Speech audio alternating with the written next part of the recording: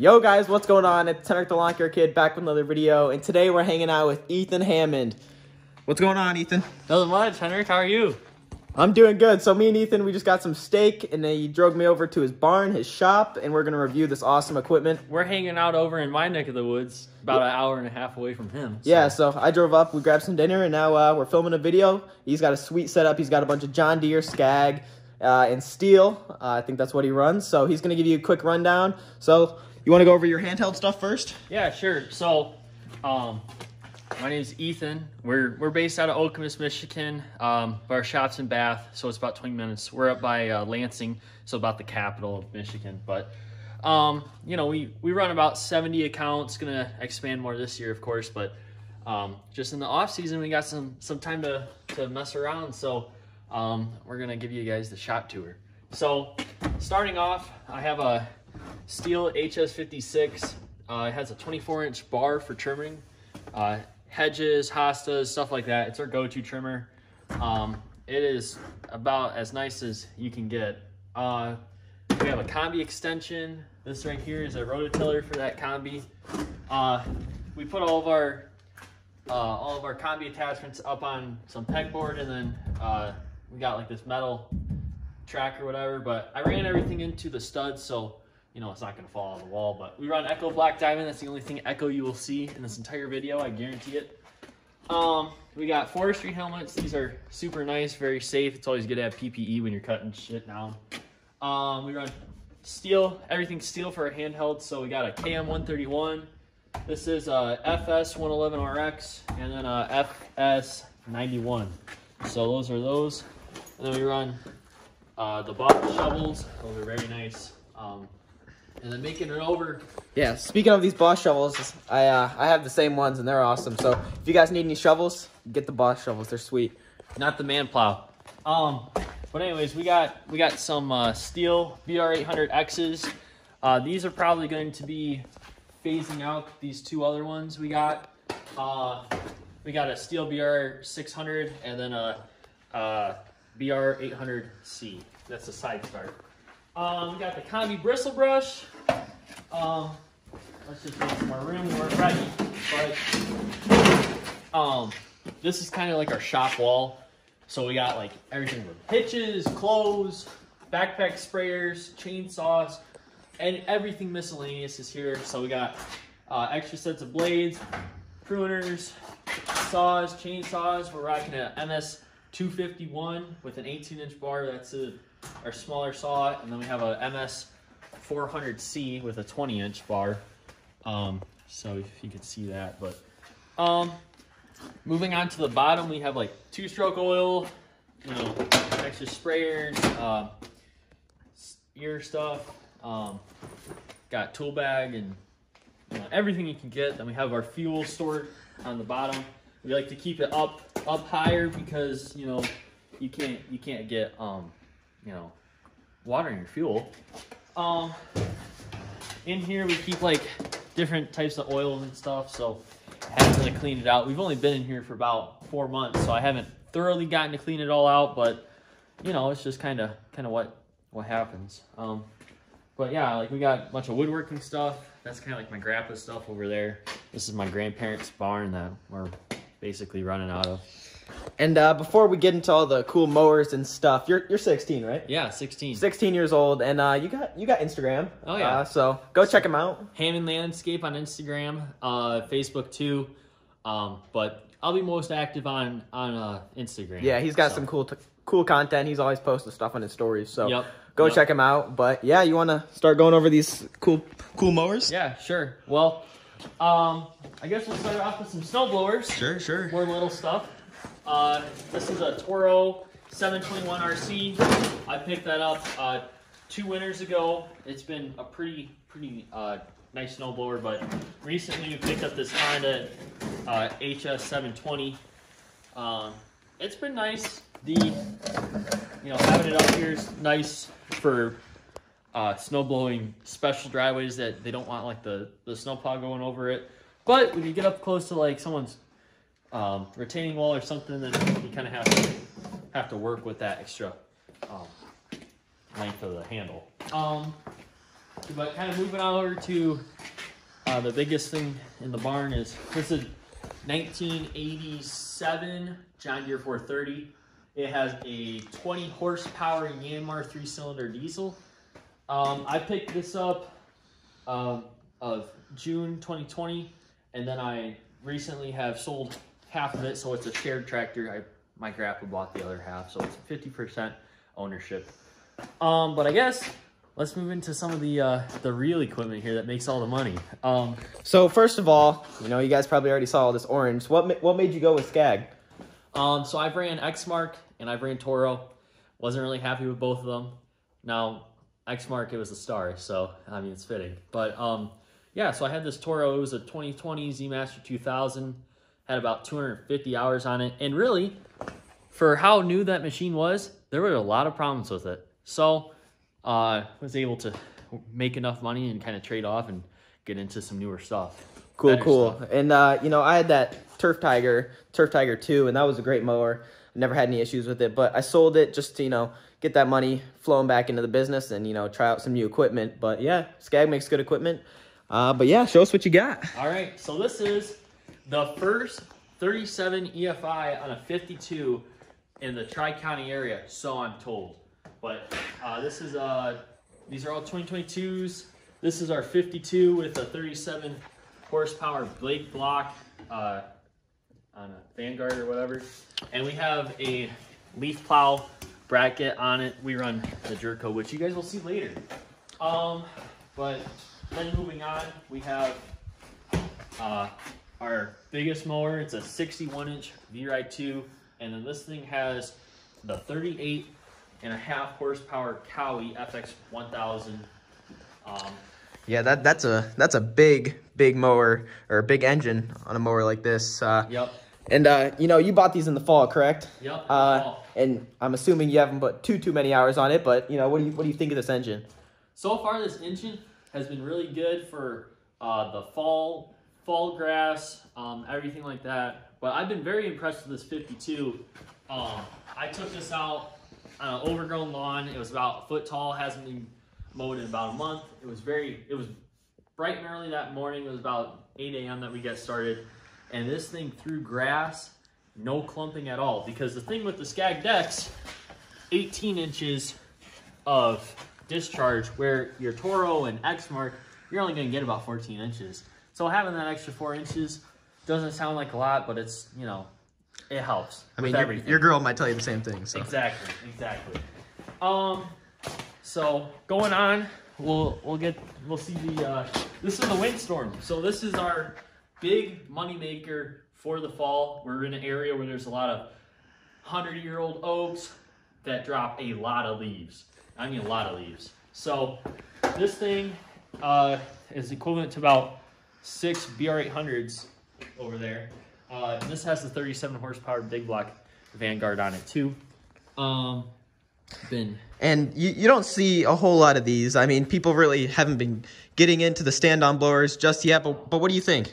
So we're the third company that has ever bought one in the area, and so far it makes sense. Crunch the numbers. It was a big pill to swallow. It was about 11.4 out the door, but this thing has made its money back already. And so I don't know, like you get thinking about it. This thing is equivalent to 6 backpack blowers, so there's $3,400, you know, already put towards this thing. Then you got your employees, one guy rather than 6, and it goes 8 miles an hour. I mean, let's be honest here, people. This thing isn't going to be calling in sick, hungover, got their girlfriend pregnant last night, having to go run out and get a plan B. You know what I mean? Like, it just makes sense, you know, buy this and kind of like all your problems get taken away, but I don't know. So what do you think? Should I get one of these? I think you should. I think for your fall cleanup, this is going to be a very good. All right. Well, you guys in the comments below, let me know what you guys think. Maybe we'll demo one of those and see how it goes. Yeah. So moving on, we got this 36 back here. This is only has about 0.7 hours on it. We haven't even cut any grass with it. But we just basically putts around it around the shop, just kind of test it out and stuff like that. But so far, I mean, haven't mowed with it, so I don't really have that good of an understanding on it. But It should handle grass like a champ. Are there a lot of, you know, gated properties around here, or a few that you service that you needed such a small machine for? We have about 10% of our properties are gated. They're bigger backyards, but they're also you know, smaller gates.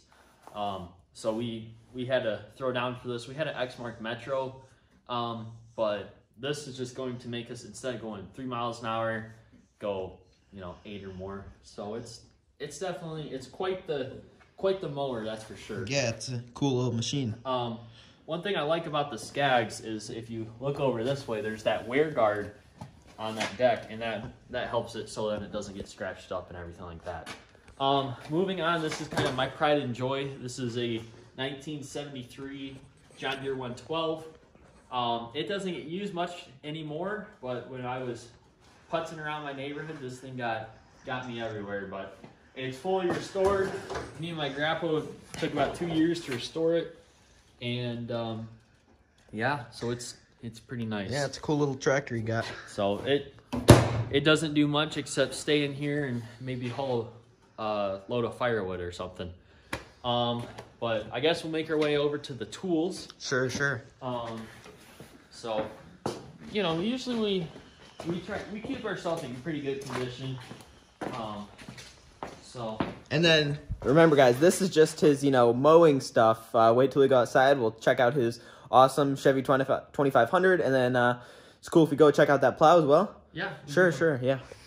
So I guess I don't know. You got the best present, but you know that's kind of.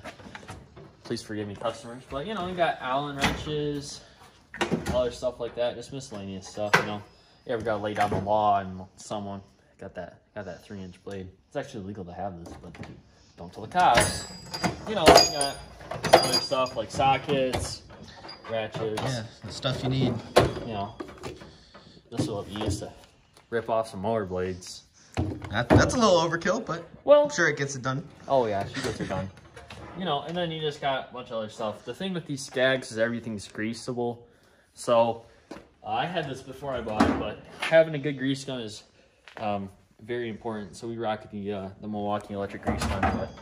But yeah, so now we'll head outside and kind of we'll take a look. So it is dark, but you know, we're doing what we can. Yep. So this is Ethan's awesome truck. It is a 2007 Chevy 2500 Classic. It's a cat eye. It is, you know, it's a pretty bad A truck for what it is. So we can start it up. Sure.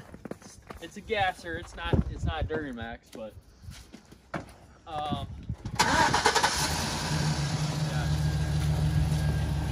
So he's got it all pimped out. He's got the big, you know, amber light bar up top, and then he's got the, you know, nice reverse lights back there. Yeah, so these are buyers. They're 8,000 lumens each. They really light the place up if you want to pan down that way. Way brighter in person, like I tell all the girls, but yeah, so that's that. Yeah, and then you got some nice logos on your truck. I like that. Oh yeah. But so as we can make our way down to our trailer, we have a PJ 7x22 trailer. It's pretty nice for everything that we rock. You can follow me on Instagram. Careful as I see. But follow me on Instagram. You can see this trailer with all the mowers on it. But it's kind of, there's nothing really to see. It's just you know. Yeah, that's a pretty cool trailer. And actually, if you guys saw my last video, we actually picked up a trailer. So this is a 22-foot, correct? Yep. I got the 20-foot. Same thing. It's pretty awesome. I don't know if it's the same axles and everything, but, you know, pretty much, you know, same thing. It's the PJ, and so far I like it. I haven't really used it, but yeah. So this is it has a dovetail. I mean, we can walk over to it, but we probably won't see it too well. But it is a dovetail, so it's 20 feet to right here, and then you got a 2-foot dovetail, and then you have your heavy-duty skid steer ramps, kind of like just off an equipment hauler. But yeah, so I mean, it's been a good trailer for us so far. Haven't had any issues with it, you know, except PJ and their paint quality is always, you know, right there on the money. But yep. yeah, so I mean, we can go check out. I mean, we could go check out this plow if you want. But Sure. So- Yeah, we can go over that real quick, and then we can wrap it up. well, I mean, there's more stuff. There's more? Yeah, there's more. All right. Well. But yeah, we're doing this kind of real talk. 7 o'clock at night. Yep, So it's yep. dark. But this is the plow that came on the truck. It's a Meyer Super V 8.5 V plow. Nothing fancy. Gets the job done until I can buy a DXT next year. So or this fall. Yep. So, yeah, we'll just quickly speed walk over to this to our other place and then we'll button this up. So Sure. but yeah, so Yeah, I like this truck. I'm in the market for another truck for my workers, something similar to this single cab Chevy. yeah, So I might get something, good you know, trucks. So this something is, like that.